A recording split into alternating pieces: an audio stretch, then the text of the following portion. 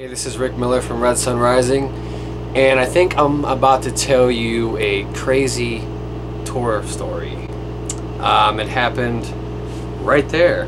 This is recently. We were out with this band for like a week or two, and we were in here having a dance party, you know, just a bunch of dudes hanging out and playing tunes, having some drinks, and I don't know how we actually came to this, but it's pretty funny. They did a shot of rum pretty much out of my butt. It's called bum rum now. But yeah, I was kind of right here, kind of having fun. I think it was a dare. Somebody dared him, and he said yes. So they kind of threw me in the mix because I'm the hairiest guy of the group, so it's funnier. And we just got done playing a show too, so I was pretty sweaty and pretty gross.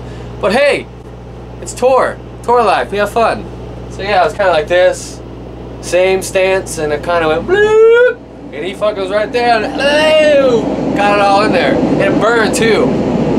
So I think we might have some audio of it. It's pretty funny, where I scream in horror and stuff. I'm like, baby wipes now, because it burned. But yeah, that's my crazy tour story.